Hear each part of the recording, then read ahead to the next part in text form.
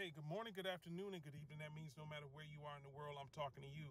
I just want to encourage everybody to continue prepping.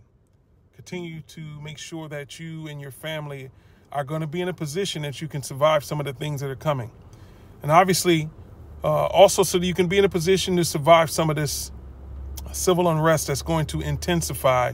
I personally believe, based on the things that are being said, that we should make sure that we're keeping our eyes open for civil war within this country.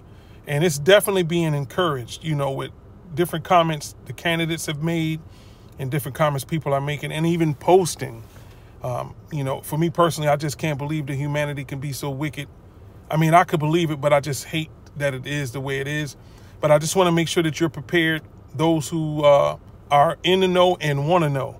So in the description below, there's a link for a disaster manual. If you're already prepping, maybe to just kind of help you with a memory jogger to make sure you get some things you may have forgotten. If you haven't been prepping, maybe it'll help you kind of know where to start. But I know you need to be about it, and you need to be about it quickly. Okay? So, love you. Be safe.